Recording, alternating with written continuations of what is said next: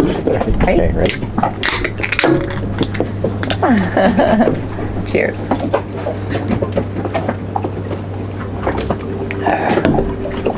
Oh. All right, part 2 of our Acuva water purifier saga. The other night we were anchored out behind Gun Key and we ran into Sailing Kelpie. If you haven't checked those guys out, do so. They're pretty chill. And Robert gave me one of these. So underneath our sink, you'll recall I have everything zip tied together because we have 15mm lines and the adapter that Acuva supplies is 1/2 inch. This is a 15mm T. Now I just need a way to reduce this end here to 3/8, so I need a 15mm to 3/8. And I'm ready to install it properly and maybe even remove the zip ties. Thank you, Robert. Very cool. Robert and Lauren on Sailing Kelpie, check them out.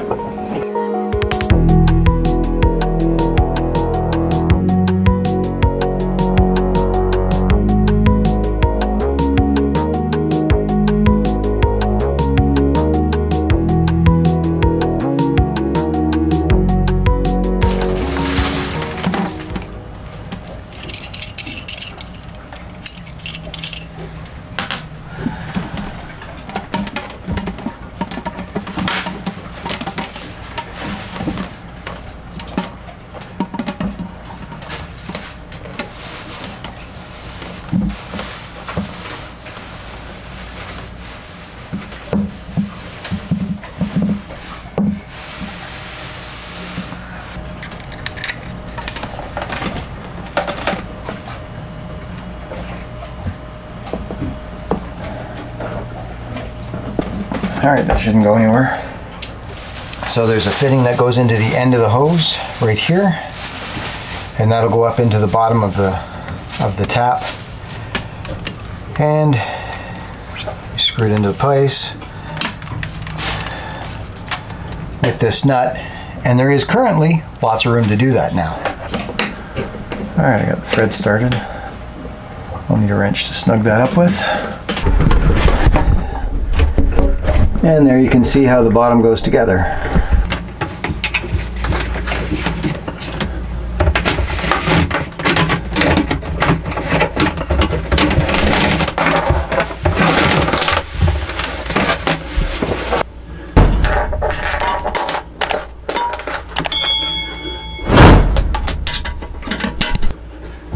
Now normally this line would go through an adapter and tie in here. However, sorry, down here. However, because we're using another filter to remineralize the water after it comes out of the Acuva filter, we have another filter to install here. Okay, so like I said, the line would come from or out of the filter and up to the tap directly. The problem with the Acuva style filter, Acuva, I don't know if I'm pronouncing it correctly. The problem with that style of filter is that it makes the water so pure that there are no minerals and it's no longer healthy for you. So what we've done is we've picked up this filter to remineralize the water and make it healthy for us again. And this whole system is the one that we got off of the Winds website, so we're giving them... I have a question. Yes? Did that filter come with the stuff that we ordered from Acuva, or did you have to buy that separately? This filter came from Amazon. Oh. The Amazon machine brought it. So again, on the Winds site we saw the Acuva system and we've been patrons of theirs. We've followed them for years. They're a big part of the reason we're out here doing this. Thanks, Nikki. It's a good thing you're on the other side of the planet. But they recommended remineralizing the water after filtering it, and I agree. Water that's too pure is not healthy. So we're going to put this filter on. The problem with this filter, in their ultimate genius, they sent us these amazing brackets to hold it in place. Ooh. The problem with these amazing brackets is, what's that supposed to wrap around? Mm. We have a flat surface, a wall, if you will, to attach these to. So we looked and looked and looked, and we could not find brackets that would fit onto this filter. So we're going to use the next best thing. We're going to use Velcro. What I'm going to do is cut 2 or 3 strips of this, tie it to the filter, and screw it to the wall. Would anybody like to guess who came up with that idea? Lisa's genius strikes again. Genius. Tails on fire.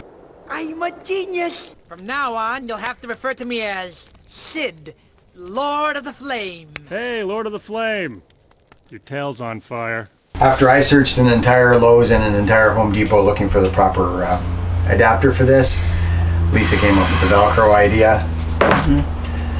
And here we are. So we're going to install this next. Then we're going to tie all the lines together with all these neat little filters and clips. And the reason this has to be done with Velcro or some kind of removable strap instead of just plumber strapping it to the wall is this will have to be replaced as it wears. So they don't last forever. And we wanted to be able to get it in and out of there easily.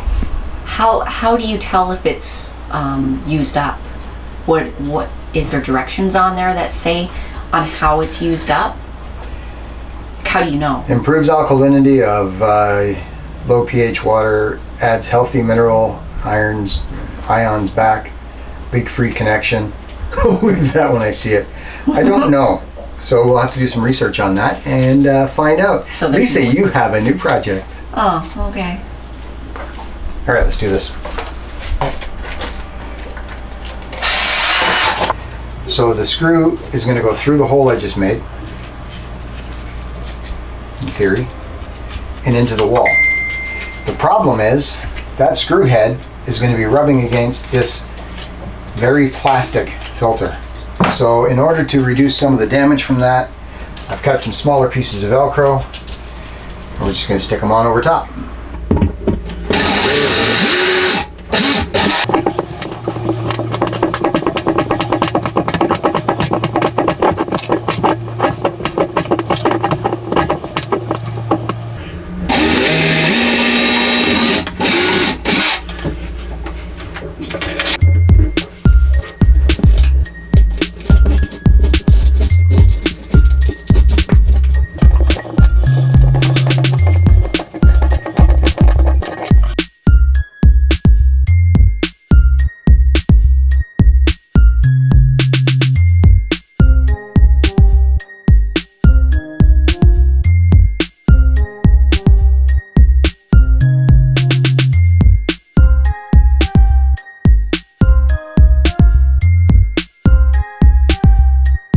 This is not as easy to do with one hand as you might think, especially with my left hand, which doesn't work very well to start with. If you're doing a boat project and the position you're in doesn't cause any pain, you're not doing it right. That should plug in there. We'll take another line from here, run it through the reducer and back and forth from there. Sorry, in is going to be from here to here, out is going to be from here to here, then it's going to go to here, and then that's up to the tap. And that's all there is to it. So let's cut some lines. All right, now we have to fit the hoses. So this line here comes from the tap. So it's going to go in here, output of this filter. We're going to come from this filter, the pre-filter, to the input on the purifier, from the output of the purifier to the remineralite to the other filter, and that'll go up to the tap. This will have to go through an adapter because this comes off as a different size. Acuva does supply the adapter for that, so everything should be fine. Remember to count your fingers before and after each cut. That's good. This one is good.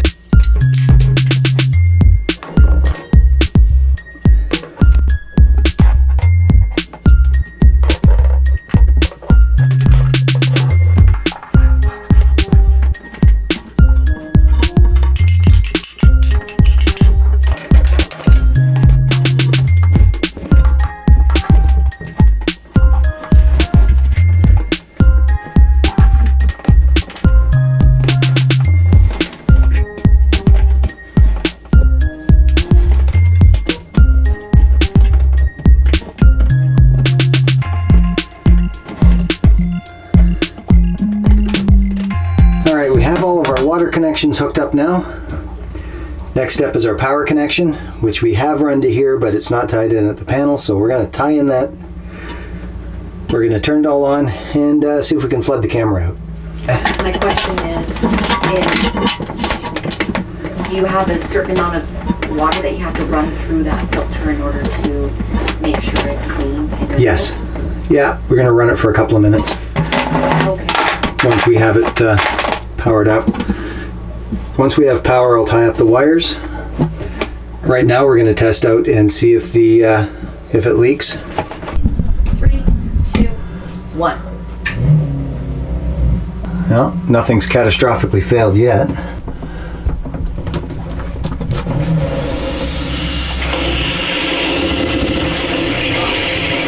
No, we do have a leak here. All right, we've retightened all the fittings. Water test number 2. Can we drown the camera? Go. It's on. It's on? It's on. It can't possibly be on. There isn't water spraying everywhere. Would you like me to turn it off and turn it back on again? No, it's fine. Let's check the bottom fittings. I just messed up my light. Well, everything's wet, Piece of candy. but nothing appears to be actually leaking.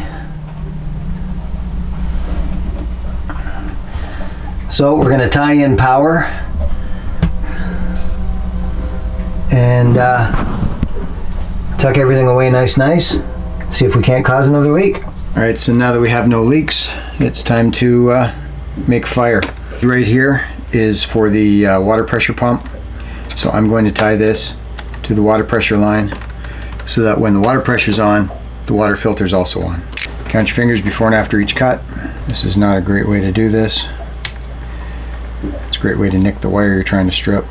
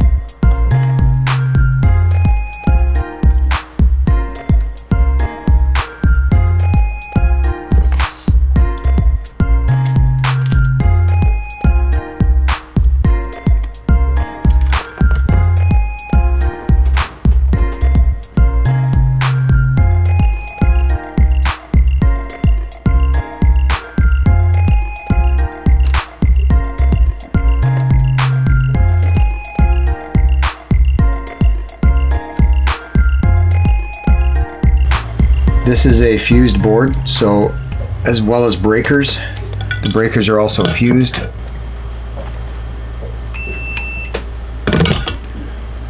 And the meter's timed out.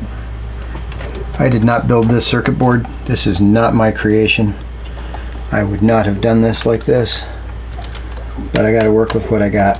For now, let's see if we've got working water. All right, water purifier test. Here we go. When the blue light is on, the water is pure.